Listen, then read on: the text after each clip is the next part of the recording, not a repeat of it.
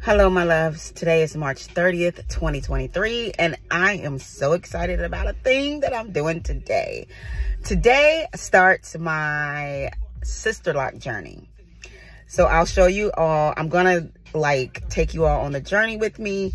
Well, I'll tell you why. I'm going to show you in a minute where I'm starting from. So I'll tell you why I decided to lock my hair. Okay, well, Black women, I already know you're going to get me, but for those who not or who don't, I'll explain.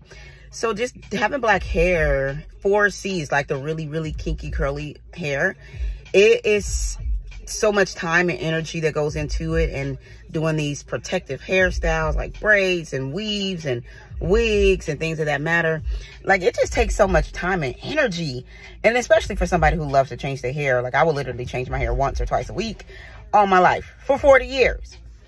And I'm just so tired of it. I feel like I want my energy back. I want my time back, and I'm just ready for something new.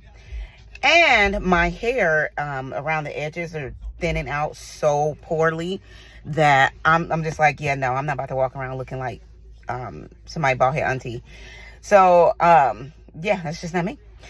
But for a while, I may have to, because I'm starting my sister locks, and I'm not going to put any weave or anything in it.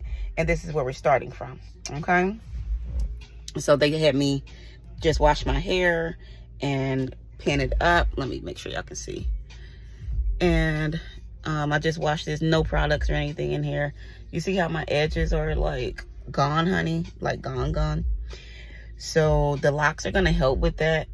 So they're going to be like really cute. Right now, my hair is about 3 inches. And so I'm going to take you on along this journey with me. And we'll see. I'll keep you all updated like every month.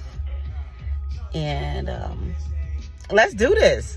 Where my sister lock girls at? Where the lock girls at? I'm joining the community. So I'll take you along, and wish me well. Love you.